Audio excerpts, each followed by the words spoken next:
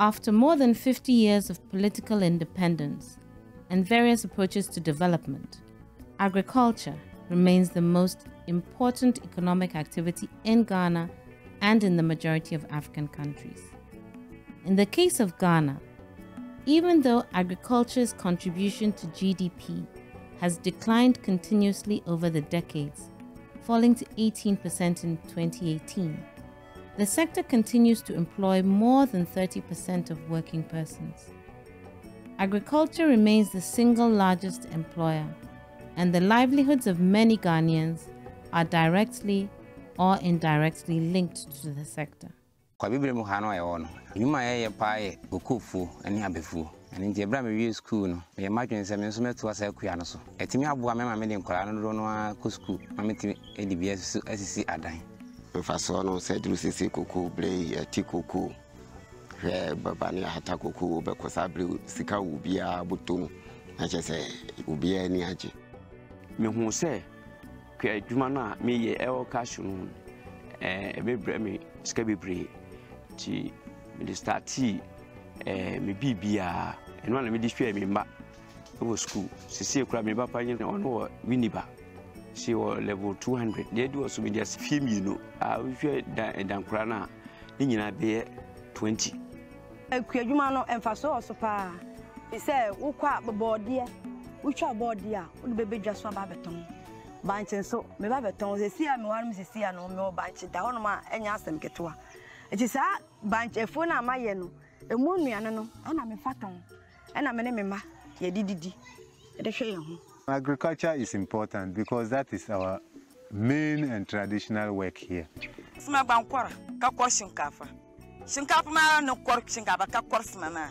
Don na shinkafa ma pulo no bela. No kwar shinkafa ma, dan kan ma yune bi ma ka bchan shiko.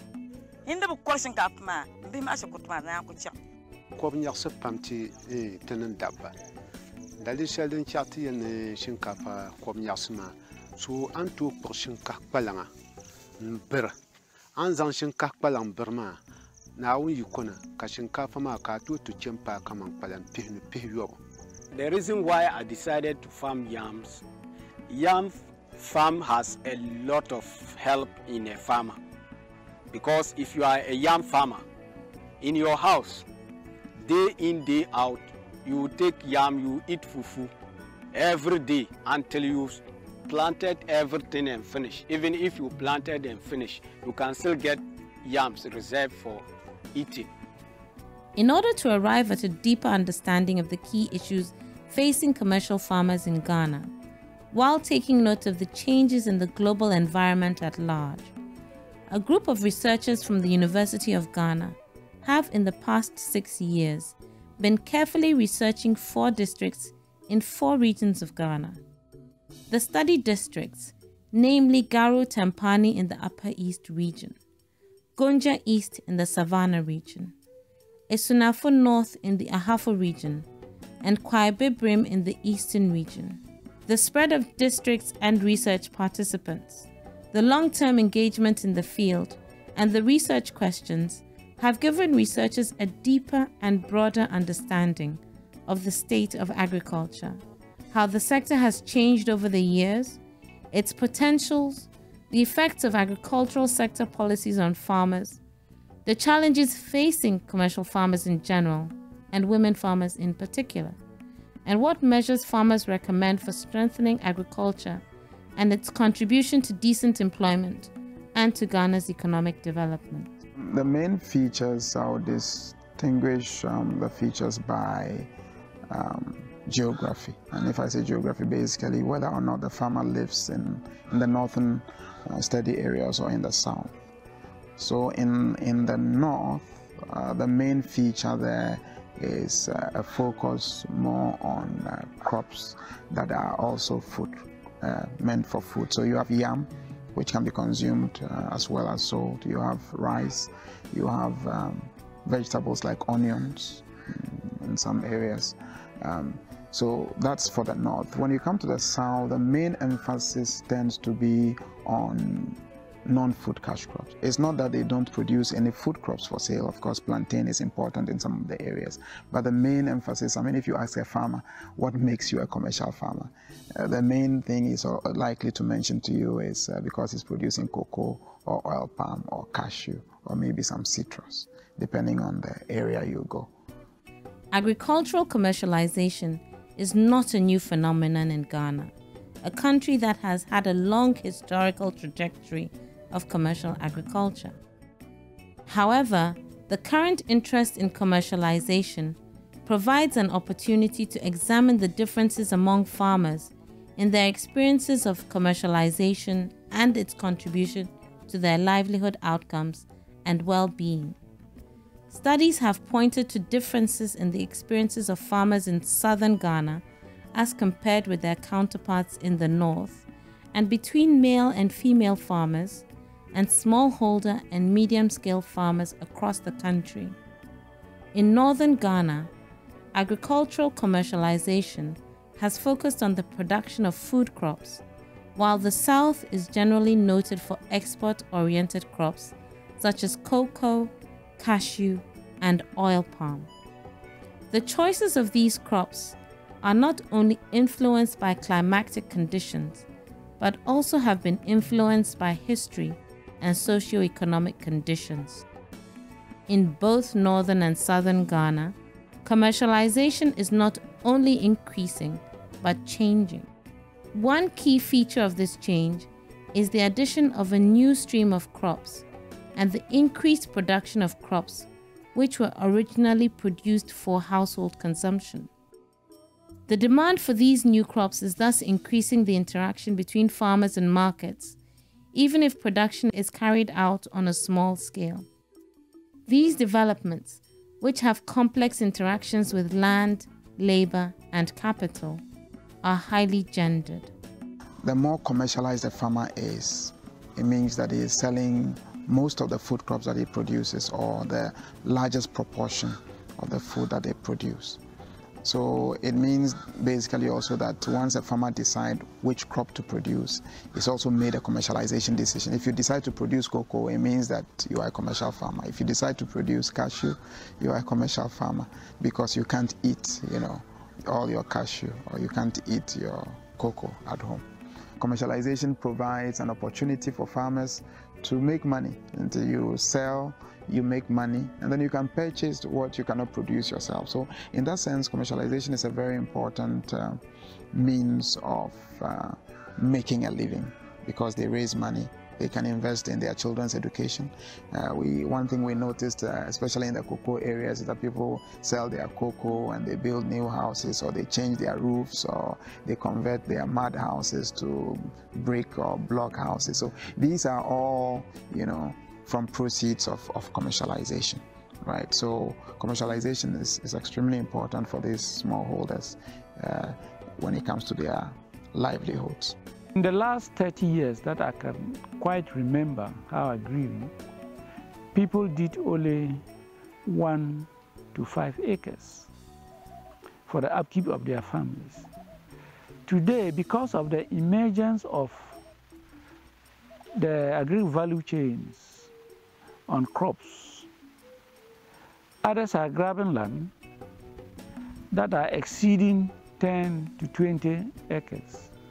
Being owned by one person and incorporating machinery, equipment like tractors, combine harvesters, and what have you.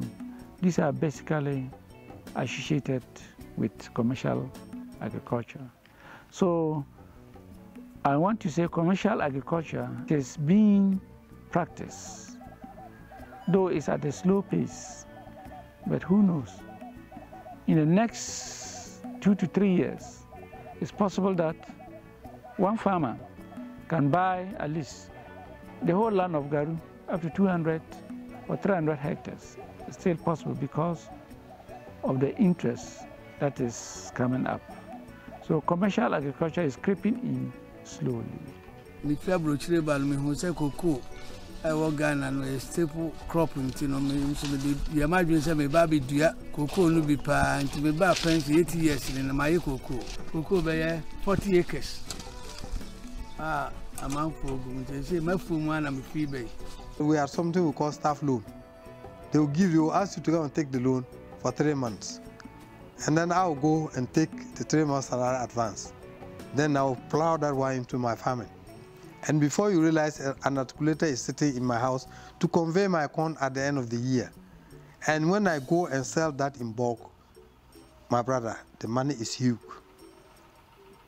So when the money is huge, what do I do with it? And I make sure that we had all plantable things that you don't need to go and buy them in the market.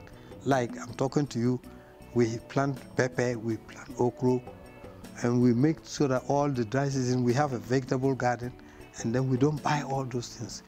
We go into onions cultivation, we don't buy those things. There are things that are going to pick your small runners away. And then I am in livestock, in poultry. I don't buy meat. If I open my fridge now, you see the fridge is full. It's just here. The fridge is full of meat.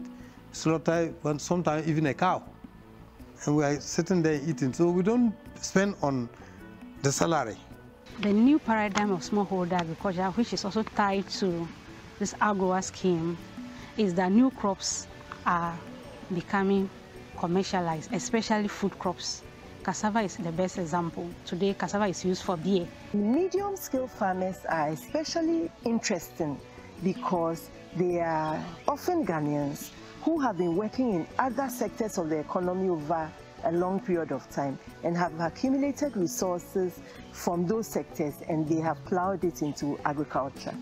And they basically show what possibilities there are for small-scale farmers if they get the needed support. It suggests that if small-scale farmers get improved access to land and they get support with inputs and credit and other facilities, they are likely to move into medium-scale farming, and that will be very good for the agricultural landscape. And it is imperative that if we decide to put in place policies to support the growth of medium farmers, that we ensure that women are also supported to become medium farmers.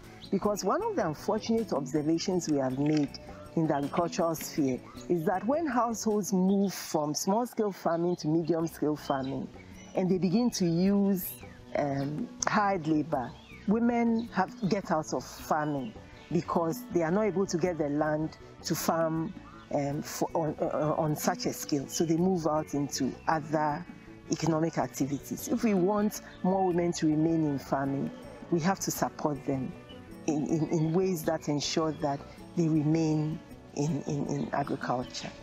In spite of the many challenges of the sector, agricultural commercialization is viewed favorably because it is seen as capable of providing solutions to the problems of poverty and food insecurity.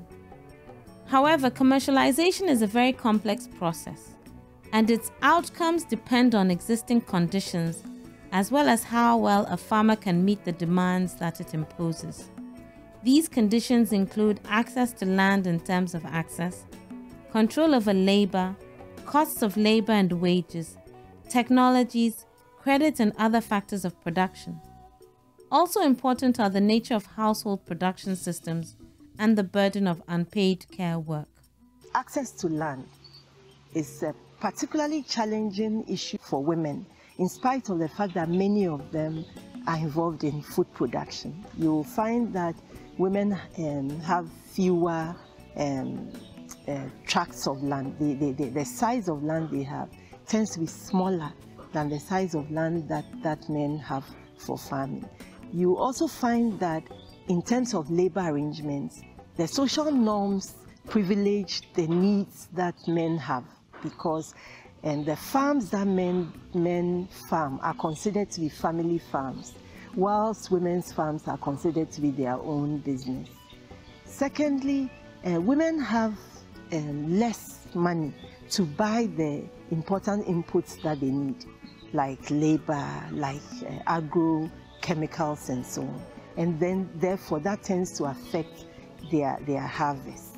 You also find that although women are very active in the distribution of food, and this is an important source of income for them, they do not get much support for the work that they do in food distribution, and much of it is self-generated, and it relies on them borrowing capital, which comes at a very high cost to go and buy food and so on. So the earnings that should help their families do not materialize.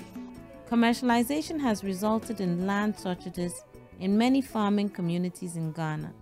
The severity of this problem varies from one district to another and always has important gender dimensions. One development which affects agriculture and which is one of the triggers for our study on commercial agriculture is the recent spate of large-scale land acquisitions which affected Ghana. This is actually a global issue, and it was brought on by the recent food, energy, and financial crisis across the globe. It was observed that as a result of this food, energy, and financial crisis, there was a spate of large-scale land acquisitions across the globe, particularly in Africa and other areas of the global south.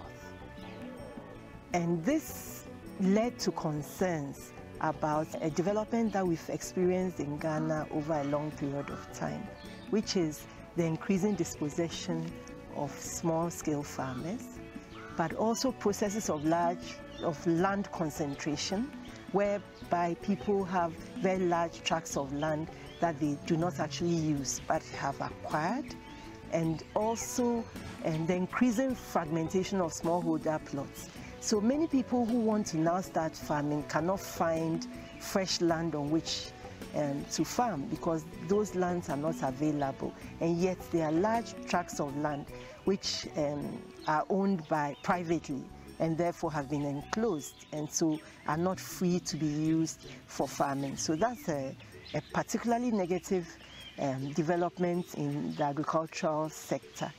And one of the results of this has been to create a lot of tenure insecurity, but also high prices of rented land, and also the entrenchment of tenancy arrangements that do not favor farmers, because farmers are having to pay as much as a third of their harvest as rent.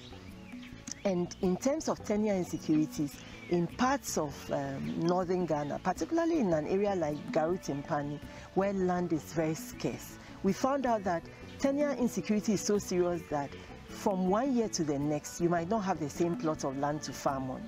And therefore, farmers are not able to develop the land on which they are farming because they have no way of knowing whether in the next harvest they will have access to that land. And as I said, obi ohonoma na ebia wo ha ebia wo free ha ba obenya asase no asase yon wankasa ne dia eti se ba se wo tu free ha no mo a na se bia wo so dia gija se ebia minya asase a kamene be ya afuo ti mimi dia mididi nkomo obi wo se minya asase a mepe ena nipa na tie no bebo mamane e kwa ne wokan wasa no so e ne kresa na yono ane dia ena oton maame asase no yetimi tobi ebi wo hon so aye like obi de ma wo ye menche na wo ye like nso ade eto no 1 acre no ebi wa 2500 na onipa ne de amaw eti say ye menche na wo je ya udua ne ma na after 6 years time no na fe mache asase no first no de no omugi na bunu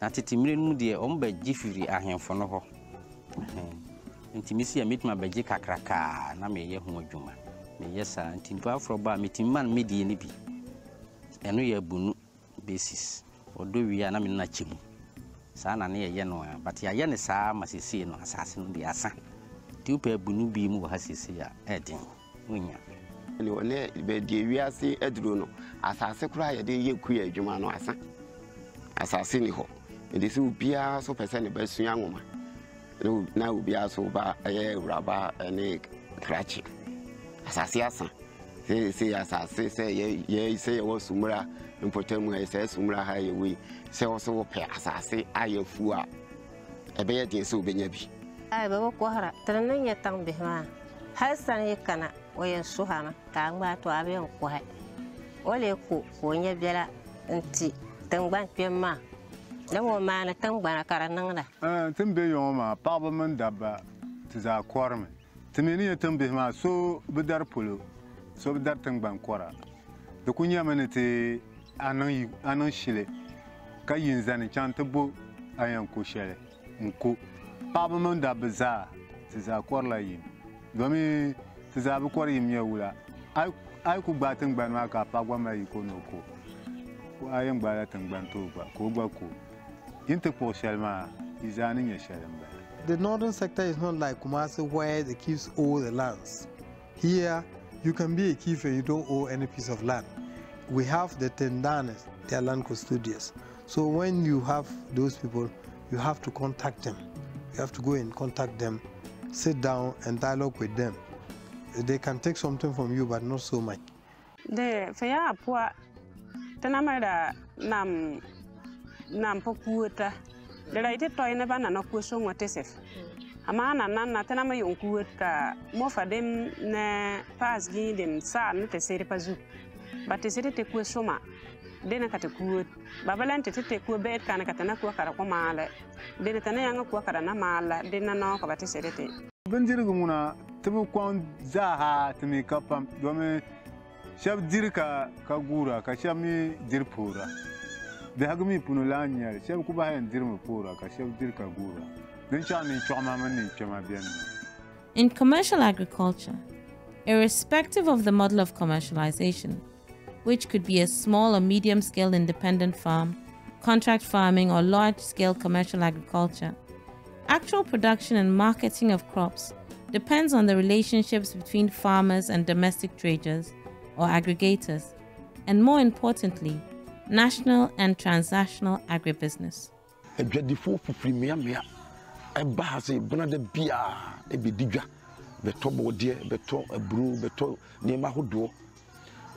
Na fe koko companies ahodo LBCs no bebrebe eso kasapen ha omo to koko omo ne akuafo edin sa wo so da bia ton korlo ma dama da be fieltite da ma man sa shinkafa ma sar na kwa ba kunye da bia ka kana da bakala artira do so de malta moso san chan shinkafa ma ko pour bi pour sam na chanka pa ka so chan ba ka bakala za ka dulu hakani tim to ne kor shinkafa ma za sasin ma nyala kamana yi ko banyan dalma da kana da bi ma kan da yanda shinkafa ma ku yin doma har tan jiyan to na ma yun la shinkafa karado ta banya da bi banyan dal ya ma una damma wa ta kan ya dabe ta ma ka bayir kan na ta darwa dawuna ba tar ka yuwa ta twama din da tunar dar sham karba darla ta ba darla han ya dabe ma wa ba ku kana da ai malamu ka ce ku ala wala ya a wala nan ya ma da zo ce maka yanzu wannan no ta dami mu ba darla waso ibo. Approximately 35% of the cocoa produced in Ghana was processed locally into products such as cocoa butter and chocolate bars, as at the end of 2018, according to government cocoa agency Cocoa Board. Generally, however, most of Ghana's cocoa and other cash crops are exported to the international market as raw materials.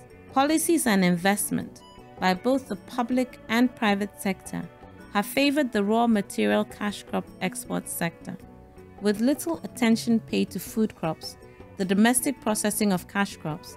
Mondelez is one of the largest manufacturers of chocolate bars and other confectionery in the world.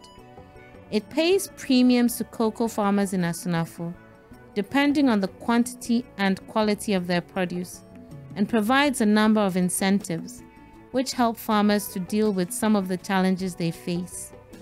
These include the provisions of extension, inputs, and credit through village savings and loans associations. The models we observed in our study areas were partly shaped by interactions and linkages between different organizations. So we have state agencies, non-governmental organizations, agribusinesses, and farmer associations. So with respect to Esunafo, the model that we discussed about was about a Mondelez and its operation in Esunafo.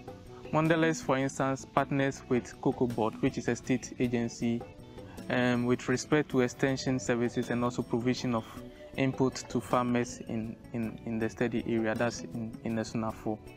Mondelez also works with a number of non-governmental organizations such as World Vision and also Care International. These two organizations have, for instance, been involved in developing programs and plans for some of the participating communities of the Cocoa Life program, which is a program which is being implemented by Mondelez. Yes, Cocoa Life was it. You see, Nanny, Echo Nuni, Nti Mina, your Kojisika, Ina Missan. The way our agricultural sector, especially the cocoa subsector, is structured in a manner that the farmers have to sell their cocoa beans to the licensed buying companies or to the private companies.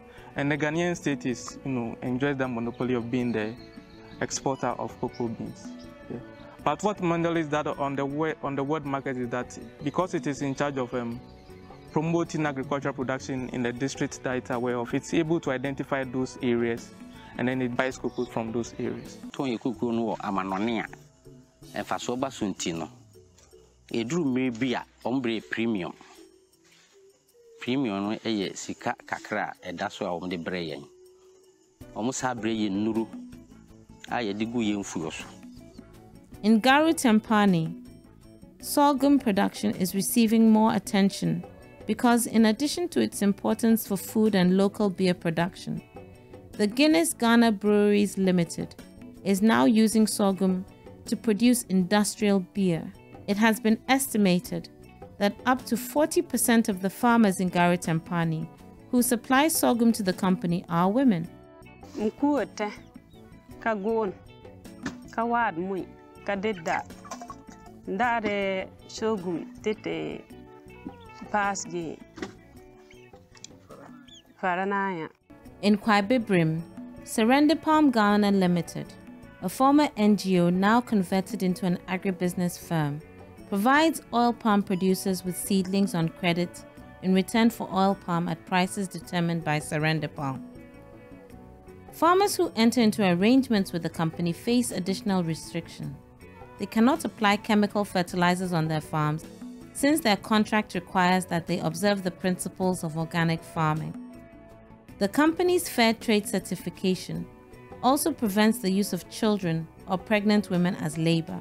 Serendipalm as an organization do not have a plantation on our own. We recruit and train smallholder farmers who do have their existing farm. What we do is to train them to do the organic and fair trade practices and also help them expand their own fields by procuring improved seedlings from certified sources for them. Serendipalm currently, we do have a demonstration field which came about as a result of the new planting system that we want to introduce farmers to, which is called the dynamic agroforestry. This system combines different species of crops: cocoa, palm, citrus, mango, tree species and annual crops on the same piece of land. Hence, the farmer will be earning different income from different sources of crops here. And we believe that is the future of Serendipalm and future for farming for our smallholder farmers. By engaging in commercial agriculture, farmers hope to cater for their needs and support their families. But they face many difficulties in pursuing this goal. One of these is the problem of seasonal food shortages experienced in many farming communities across Ghana. Some have raised concerns that increasing commercialization may not always be positive so far as smallholder farmer livelihoods are concerned. The reason simply is because these farmers also depend on their own production for food. So a farmer has let's say 5 acres of land. He uses part of the land for cocoa production, part of the land for some cassava and maize or yam. Now, if people fear that if you emphasize commercialization too much, farmers may devote all their resources to the production of non-food cash crops. So the farmer converts all the 5 acres of land to cocoa, for example. What it means then is that the farmer has to depend more on the market for their food. And if the markets do not work well, if the markets fail, if food is expensive, then their food security could be compromised. So that's one of the concerns that some raise when it comes to commercialization. So which means that commercialization could have a positive or a negative effect depending on the particular situation. But in general, we find a positive effect, although some farmers have also raised issues of seasonal food insecurity. So what do cocoa na ti cocoa be any fro cocoa kweni. Now tiana uni cocoa, now tiana do me kwa na ti here day. Into bia bomodi so obede. Na asase a wonya no obedo na aye cocoa. Into more no when ya bre say wo do asase no nyina ma wonya cocoa no. Na more no aso so na komo so edi wo. Because uni asase bi mu a obedo aye aduane. Esunafo north kase aduane ho asem no ye ba first ne de na asase no afi na ne ye don't na aduane wo ha papa nti bayere no mo ne bode no de na abuso na later na ku afuo nyina be yikuko no aya na aduane ho ayeden ha enkanka epebre ye na aduane ho afa atwe nti unimu se epebesi ama koma ba eburu bi na odua kuko no wodi fema wodi bi shepata wo keep se be ya ensei nti komba na jawo ne wabusua mu di ni kakra na sensu ya na ka mu fo de emo no mu firi kuro kesiem e de baha beton maye eno so etin maye nya aduane kakra di e kwa bibre mbom so ase no se du tam a aduane ho ye den a omo aya na omo bebre pa ne e fa se mpanifo na omo ete dem no na mpanifo no so obi wo ho nso a ne ba ayekuya eto ne ba ne kwafo mu obre na aduane bidi nti oni problem ba mpanifo na ya na face sa problem omo a omo anyekuya ama omo manso anya den anto aso te se obi wo ha o yare fine o tifia o yare onko ba bia ba sansa ne ba yekuya ne ntino optimi bre na aduane ne bi ye den edi ana hoho fo no so omo aba foforo na omo nyekuya ne bi no omo so ya na aduane ne ho ye den omo na ya na ba sa na ma wa aduane ne wanya buo because one day we could score the better. Initially, we used to have 6 months hunger gap. I want to say today, probably in the north, the hunger gap is reduced to about 2 months. Thank God today, at least each family, or most families, can boast of 3 square meals. Ay, tanamayom baku panu se yisi makom kai. Tebo mori sanga kanga dib na ya tanam yete pane dip bua de pala sanga de ata pata kate ku se de korala bandir ko fierata ti ko kon patana ko yan jila bandir ko lala halen talam pa bandir pa. In recent years, the right to food has been recognized as part of the package of approaches that hold the key to addressing the problem of hunger. In fact, the right to food and food security are closely related, as both concepts are concerned with availability, physical and economic access, nutrition, and the cultural acceptability of food. However, achievement of the right to food is linked with the achievement of other human rights, and it could be a powerful approach to hold governments responsible for the elimination of hunger, especially for vulnerable people who have no systems of support. We may say from the outset that the Constitution does not expressly provide for the right to food. That is, you cannot get it word for word in the 1992 Constitution of the Republic of Ghana about the right to food. However, we do have an indirect window. We do have an indirect route on account of which a human rights claimant from the human rights constituency or whatever can make a claim in court for the right to food. And this indirect route is Article 33.5 of the Constitution. Article 33.5 says that rights, duties, and obligations which are found in this Constitution shall not be deemed to exclude others that are not provided for. And those that are not provided for should be deemed to be inherent in a democracy, and they should contribute to the dignity of man. So people can say that even though right to food is not provided for, this is a window that you can go to court and say that the right to food is provided for because it is inherent in the dignity of man. What's the dignity of man if you don't have food to eat? The three basic elements are mentioned in respect of the right to food: availability of food, accessibility of food, and food adequacy. The food adequacy element, we must emphasize, has a cultural acceptance component. That is, you eat food that is culturally acceptable. For instance, some people, by virtue of geography and ethnicity, do not eat snails. Others, by virtue of geography and ethnicity, do not eat dogs. So even if you prepare fufu, which is a Ghanaian, diet with snails to somebody, he might not like it, even though that food is available.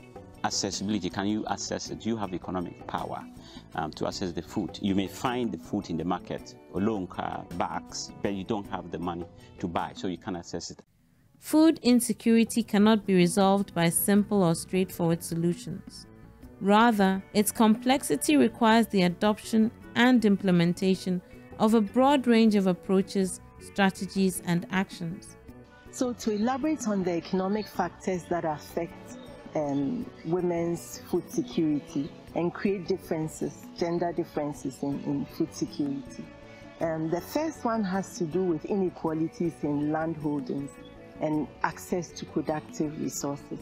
All over Ghana, we find that women have inferior access to land. They tend to have smaller plots of land than men. They also have inferior access to labor and to other productive resources. And this is connected with the fact that they have less money than men have.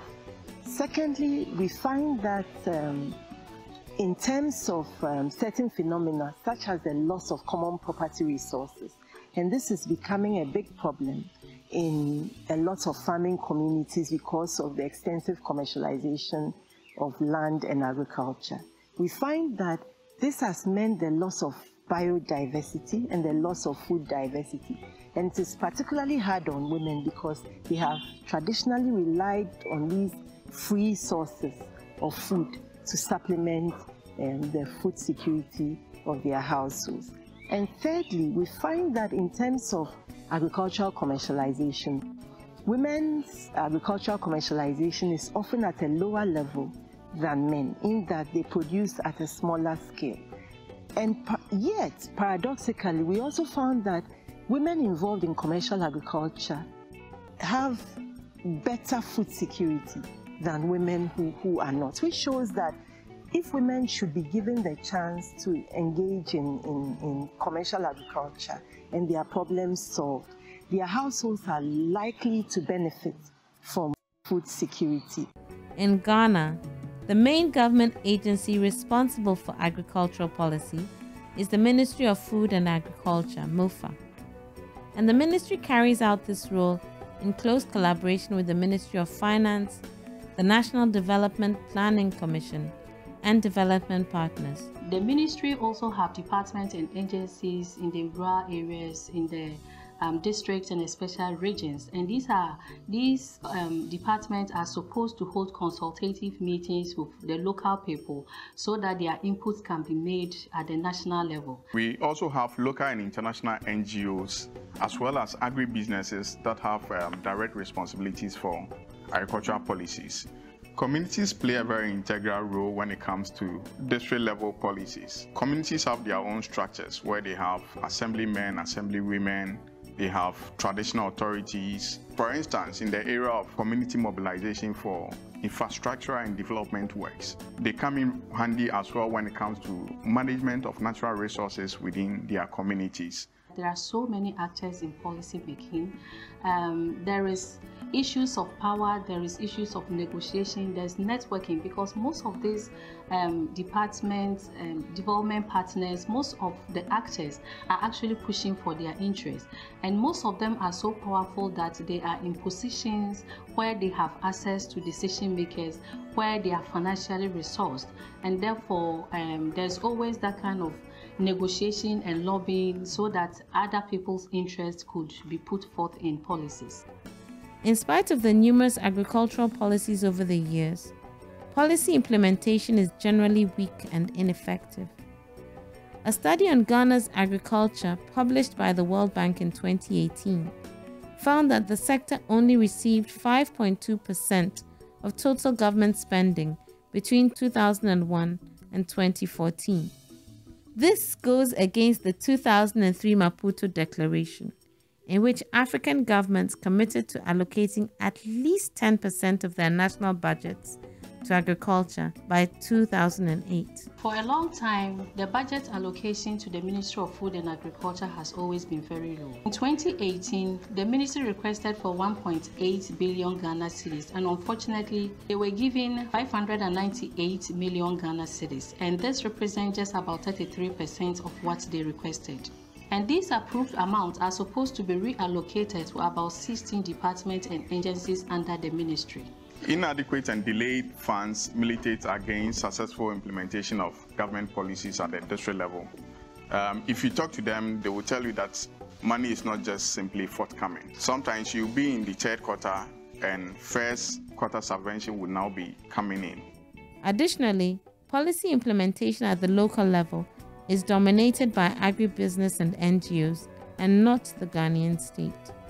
These non-state actors, depending on their goals, have tended to pay more attention to certain crops and categories of farmers than to others. It is important that government is able to own and fund policies because government knows the kind of policies that would contribute to the development of the nation, that will contribute to poverty alleviation and also enhance the rural sector. So if they leave it for donors and development partners to take control, then they are going to do selective implementation of policies, and that does not augur well for the nation. Apart from that, not much research is undertaken to inform policies. There is poor data. For instance, in the country, we don't even know the number of farmers. We don't have gender disaggregated data to be able to inform policies that we are always formulating. Decentralization is fraught with some challenges of incomplete devolution, financial challenges, human resource challenges, and unequal participation at the district or municipal assembly level.